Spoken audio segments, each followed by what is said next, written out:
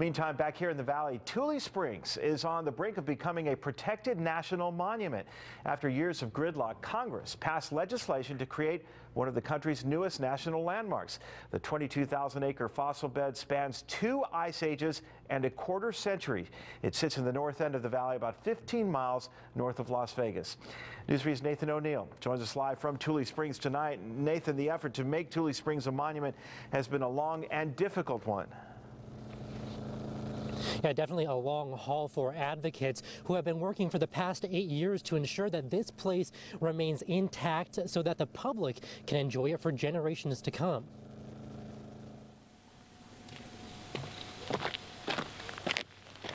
A treasure trove of ice-aged ruins. The quantity of fossils out here is what is so unprecedented. Tucked away in an urban desert, Tule Springs is on the brink of becoming a national monument. We're in one of the most exciting, noisy cities on earth, and yet we're just probably 100 yards out here from civilization, right where I'm standing, and it's quiet.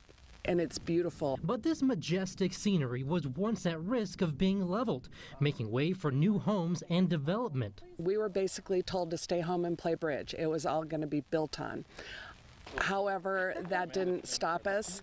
We started informing the public, educating the public about the area. After 8 years of fighting, a gridlocked Congress passed a bill that would, in part, protect this 22,000-acre fossil bed. It was just a feeling of pride, but it's also a feeling of let's get it open to the public. I mean, now we're in the next phase. That next phase, a bright one for the folks who worked toward this day for so long. Well, I think you'll certainly look at visitors being able to watch paleontologists at work. You may have specific hiking trails, photography trails, campsites. There will be all sorts of infrastructure that will be looked at to facilitate people's engagement here. Perhaps a future for university-based research as well. They have doctoral candidates coming here specifically to study at Tule Springs. Aside from academic interests, the natural beauty of Tule Springs is undeniable. It is magical. I mean, you get away from the road and you walk into the wash, and all of a sudden you're in a far different land.